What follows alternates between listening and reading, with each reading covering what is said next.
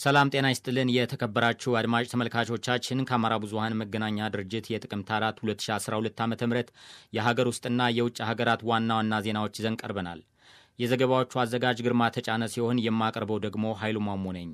የወልዲያ ቆቦ አላማጣ መንገድ እንደተዘጋ ተደርጎ የሚወራው መረጃ የተሳሳተ መሆኑን የአካባቢው ነዋሪዎችና የሥራ ኃላፊዎች ተናገሩ። ከሰሞኑ አንዳንድ የብዙሃን መገናኛ ድርጅቶች ከትግራይ ክልል የተለያዩ አካባቢዎች አንስቶ በአላማጣ ቆቦ ወልዲያ አዲስ አበባ የሚወስደው መንገድ ከተዘጋ ዓመታት እንደተቆጠሩ እየዘገቡ ይገኛሉ።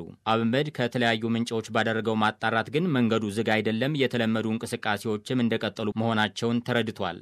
በትግራይ ክልል የአላማጣ ከተማ ነዋሪው አቶ ጌታነ ካሳ ለአመድ እንደተናገሩት ከዓመታት በፊት አላማጣ አካባቢ የጸጥታ ችግር አጋጥሞ እያለ ከተፈጠረው መስተጓጎል በስተቀር እንቅስቃሴ የሚያስቆም ሁኔታ አልታዘቡም። እኔ እንደማውቀው የተዘጋ መንገድ የለም። ወደ ወልዲያም ሆነ ቆቦ መኪኖች ይመላለሳሉ። የአላማጣና የቆቦ እንዲሁም የወልዲያ ሕዝብ እኮ አንድ ነው። በለቅሶም በሰርጉም እንገናኛለን። እኔ መንገድ ተዘግቷል የሚለውን አሁን መስማቴ ነው በማለት ነበር ሐሳባቸውን የሰጡት አቶ ጌታነ። ከአላማጣ ከተማ የመንገድ ስራ ክፍል አመድ ያገኘው መረጃ ደግሞ የአላማጣ ቆቦ ወልዲያ መንገድ ዝግ አይደለም።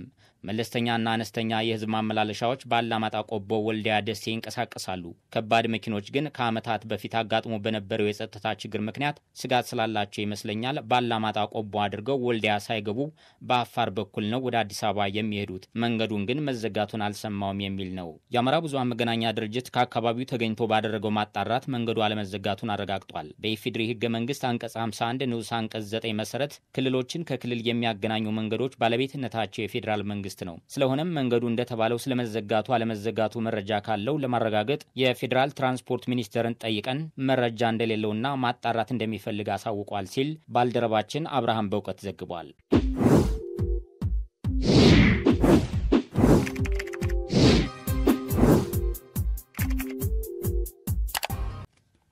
ኢትዮጵያና የጀርመን መንግስታት የኢኮኖሚ ትብብር ባንክ በአማራ ክልል የተራቆቱ አካባቢዎች እንዲለሙ ለማድረግ የሚያስችል የ6 ዓመት ስምምነት ተፈራርመው ወደ ሙከራ ትግበራ መግባታቸው ታወቀ። ፕሮጀክቱ በደቡብ ወሎ ዞን የቦረና፣ ለጋምቦ፣ መሃል ሳይንት፣ መቅደላ፣ አማራ ሳይንትና ተንተን ወረዳዎች የሚገኙ አርሶ አደሮችን ተጠቃሚ እንደሚያደርግ ተገልጿል። የአማራ ክልል የአካባቢ ደንና የዱር እንስሳት ጥበቃና ልማት ባለስልጣን የህዝብ ግንኙነትና ኮሚኒኬሽን ዳይሬክተር አቶ ጋሻው እሸቱ በተለይም ለአመድ እንደተናገሩት አርሶ አደሮች ከወለድ ነጻ ብድር ተመቻችቶላቸው የተራቆቱ የውል መሬቶችን ተረክበው በደን እንዲሸፍኑ ይደረጋል። ፕሮጀክቱ አርሶ አደሮች አካባቢያቸውን በማልማትና የአካባቢውን ደንና ብዝሃ ህይወት በመጠበቅ ከውጤቱ ቀጥተኛ ተጠቃሚ የሚያደርግ ነው።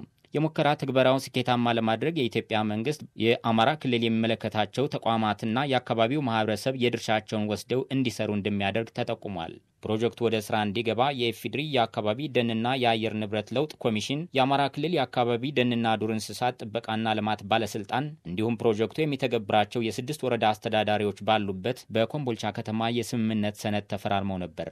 ይህም ፕሮጀክት ወደ ስራ ለማስገባት የጀርመን መንግስት የኢኮኖሚ ትብብር ባንክ 21 ሚሊዮን ዩሮ መድቧል። በሚቀጥሉት 6 ዓመታትም 10,000 ሄክታር መሬት በደን በመሸፈን ብዝሃ ህይወቱን ለመጠበቅ ከ50,000 በላይ የአካባቢው አርሶ አደሮች ተሳታፊ ይሆናሉ ተብሏል። ፕሮጀክቱ በሚተገበርባቸው ወረዳዎች የአደረጃጀትና የአቅም ግንባታ ስልጠና እንደተጀመረም አቶ ጋሻው ገልጸዋል።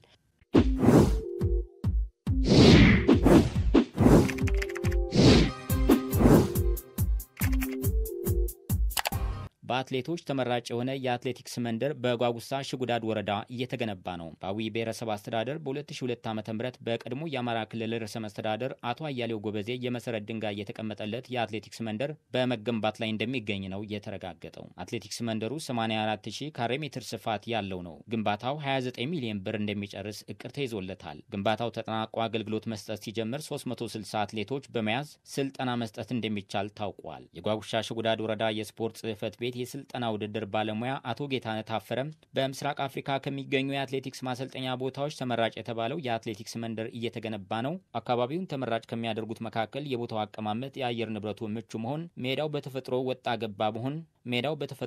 ገባ መሆን፣ ውሃ አዘል፣ ዳገት፣ ጫካ፣ ተራራና ሌሎች ምቹ የአትሌቲክስ ስልጠናን ውጤታማ የሚያደርጉ ግብዓቶች መኖራቸው ነው ብለዋል። የአትሌቲክስ መንደር ግንባታው በዚህ ወቅት 30 ከመቶ እንደደረሰና ቀሪው ግንባታው እስከ ሰኔ 30 2012 ዓ.ም እንደሚጠናቀቅ የጓጉሳ ሽጉዳድ ወረዳ ስፖርት ጽሕፈት ቤት ኃላፊ አቶ ባንቲገኝ ጌጡ ተናግረዋል። ዘገባው ያዳሙ ሽባባው ነው።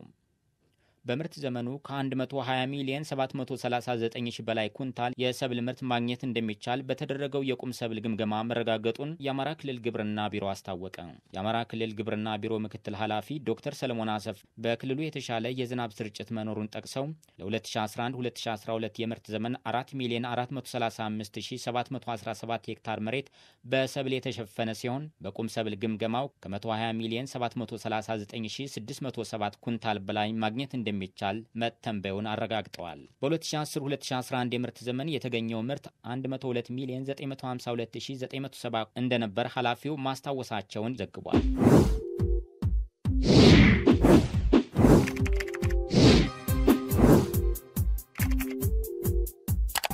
በአፋር ክልል ከሰሞኑ የተፈጸመው ጥቃት የታቀደና በውጭ ኃይሎች የተደረገ እንደነበር የክልሉ ሠላምና ጸጥታ ቢሮ አስታወቀ።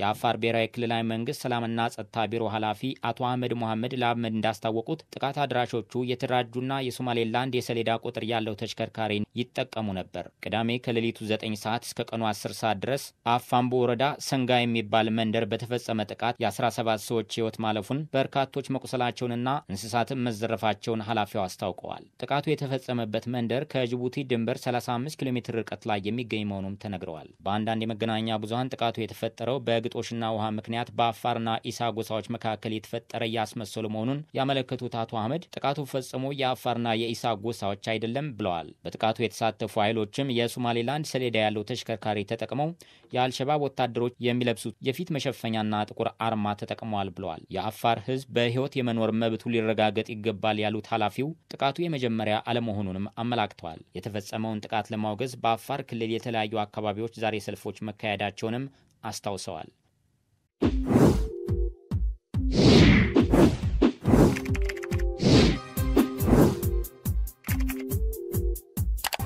የፌዴራል ሕዝብ ተወካዮች ምክር ቤት የተባበሩት አረብ ኤሚሬትስ መንግስት ኢትዮጵያ ለምታስገነባው አዲስ የፓርላማ ህንፃ $370 ሚሊዮን ለመስጠት ቃል መግባቱን አስታወቀም። በሕዝብ ተወካዮች ምክር ቤት የውጭ ግንኙነትና ሰላም ጉዳዮች ቋሚ ኮሚቴ ሊቀመንበር አቶ ተስፋዬ ዳባ ለኢትዮጵያ ፕሬስ ድርጅት እንደገለጹት የኢኮኖሚ ዲፕሎማሲ ማዕከል በማድረግ የመንግስት የልማት ግብ ይዞ የሚንቀሳቀስ ነው። እንደ አቶ ተስፋዬ ገለጻ በምክር ቤቱ አፈ ጉባኤ አቶ ታገሰ ጫፎ የሚመራ የልዑክ ቡድን በቅርቡ በተባበሩት አረብ ኤሚሬትስ ያደረገው የስራ ጉብኝት እና ዲፕሎማሲያዊ ጥረቱ ውጤታማ ነው ብለዋል። ዘገባው የኢትዮጵያ ፕሬስ ድርጅት ነው።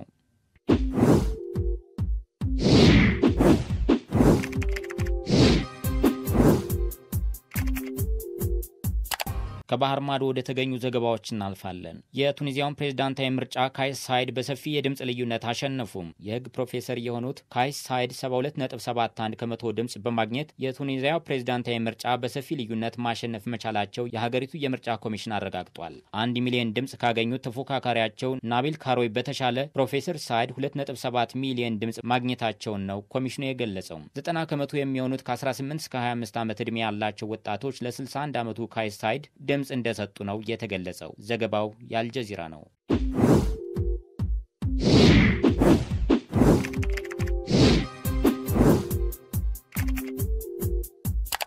አሜሪካ በሁለት የቱርክ ሚኒስቴር መስሪያ ቤቶችና 3 ከፍተኛ የመንግስት ባለስልጣናት ላይ ማዕቀብ መጣሏን አስታወቀች። ማዕቀቡ የተጣለው ቱርክ በሰሜናዊ ሶሪያ የምታደርገውን ጥቃት ተከትሎ ነው ተብሏል። የአሜሪካ የግምጃ ቤት ሚኒስትር ስቴቨን ሙንሺን በቱርክ ላይ የተጣለው ማዕቀብ ጠንካራና ኢኮኖሚያዊ ላይ ጉዳት የሚያደርስ መሆኑን ለጋዜጠኞች ጠቅሰዋል። የቱርክ የመከላከያና የኢንጂነሪንግ ሚኒስቴር መስሪያ ቤቶች እንዲሁም ደግሞ የመከላከያ የኢንጂነሪንግና የሀገር ውስጥ ሚኒስትሮች የማዕቀብ ሰለባዎች ናቸው። የቱርክ መንግስት ድርጊቱ ሰላማዊ ዜጎችን ለአደጋ ማጋለጡን፣ አካባቢውን ወደ አለመረጋጋት ማስገባቱን፣ በአይኤስአይኤስ ላይ የሚደረገውን የማጥቃት ዘመቻ ዝቅተኛ ግምት የሰጠ መሆኑን አሜሪካ ባወጣችው ማዕቀብ መግለጫ ላይ ጠቅሳለች። ፕሬዚዳንት ዶናልድ ትራምፕ ከቱርክ አቻቸው ሬሲፕ ጣይብ ኤርዶሃን ገና በስልክ እንዳወሩና ቱርክ በአስቸኳይ ወታደራዊ ተኩስ እንድታቆም ማስጠንቀቂያ እንደተሰጣት የአሜሪካ ምክትል ፕሬዝዳንት ማይክ ፔንሲን ተናግረዋል። የሶሪያ ጦር አስቀድሞ ወደ ሰሜናዊ ምስራቅ አካባቢዎች መጠጋቱ የተነገረ ሲሆን ይህ በቱርክ ከሚኖሩ ኃይሎች ጋር ከፍተኛ ውጊያን ሊያስነሳ እንደሚችል ተሰግቷል። ሶሪያ ጦሯን ወደ ስፍራ ያሰማራችው ከኩርድ ኃይል ጋር ስምምነት መፍጠራቸውን ተከትሎ ነው። ቱርክ ወታደራዊ ጥቃት የጀመረችው የኩርድ ኃይሎች ከድንበር አካባቢ እንዲሸሹላትና ደህንነቱ የተጠበቀ አካባቢን ለመፍጠር ነው ብላለች። የአሜሪካው ምክትል ፕሬዝዳንት ማይክ ፔንሲን እንዳሉት አሜሪካ ለቱርክ በሶሪያ ላይ ወረራ እንድትፈጽም ፍቃድ አልሰጠቻትም። ቢቢሲ እንደዘገበው ክቡራን የድረገጻችን ተከታታዮች የዕለቱ ዋና ዋና ዜናዎች እነኚህን ይመስላሉ። ኃይሉ ማሞ ነበርኩ። ጤና ይስጥልን።